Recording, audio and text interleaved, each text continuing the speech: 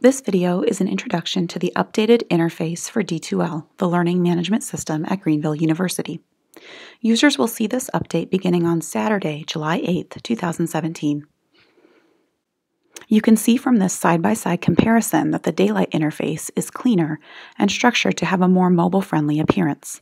The clutter is gone from the top banner, and the images used are more striking.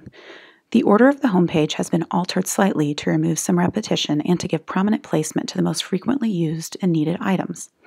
The remainder of the slideshow will go through the changes in greater detail.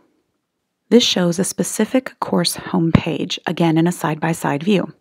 You can see some sections were removed because they can be accessed in other areas. I'll cover those details on the next slides. Overall, you can see again that this is a cleaner, more open layout. The Updates widget was removed because the My Courses widget has now absorbed that functionality. You can see the orange arrow pointing to the number 2 under the Introduction to Oz course.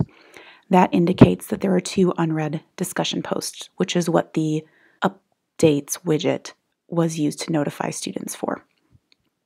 So again, this is on the My Courses widget on your My Home page.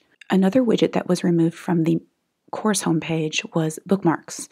This is because bookmarks can be found in the content widget on the course homepage and in the content browser view. Users determine bookmarks and they only show for the user who bookmarked an item. This is a side-by-side comparison of the course search from the old interface to the new one. Course search, or the drop-down that was in the top light gray bar, is now a waffle icon in the banner. Clicking on the waffle will show you all of the courses you've been enrolled in with the pinned courses at the top. If you have a large number of courses, you'll see a search bar at the top of this pop-up. Alternatively, you can click on the View All Courses link in the My Courses widget on the homepage.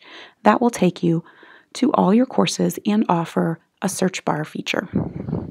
This slide shows the transition from the banner and nav bar in the old interface to the banner and nav bar in the new. Many of the links that used to be at the top level of the old interface are now in menus in the new interface. So the arrows on the slide indicate the transitions that have been made. The links are all still available on the nav bar, but they have been moved or collapsed into cascading menus to eliminate the cluttered look of the banner and nav bar.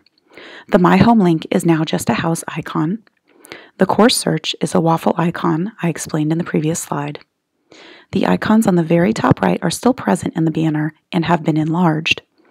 The row of links that were across the top of the dark gray banner have been absorbed into the nav bar under the word Brightspace. The course title is now a live link that will take you back to course home, and the Greenville University logo is no longer a live link.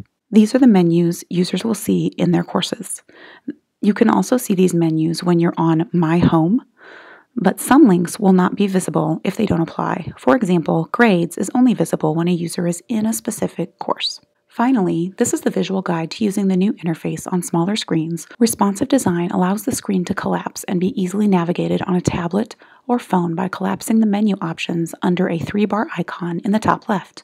When you click it, you'll see all the links that have disappeared as your screen shrank. So you can see the display on this slide has a full screen, as you would see on a laptop, and then it transitions down to a smaller tablet size, and you see the 3-bar menu is circled in orange, and then the smallest is to simulate a cell phone screen, again with the 3-bar menu. On the right side of the screen, you can see the tools and options that you have when you click on that to expand it in your screen. Thank you for viewing this update video. We think you'll enjoy working with the learning management system now that its design has this sleek and responsive layout. Another video showing a short demonstration of interaction with the new interface has also been posted to the Campus Services Solutions page under the Center for Teaching and Learning and Students D2L Learning Management System.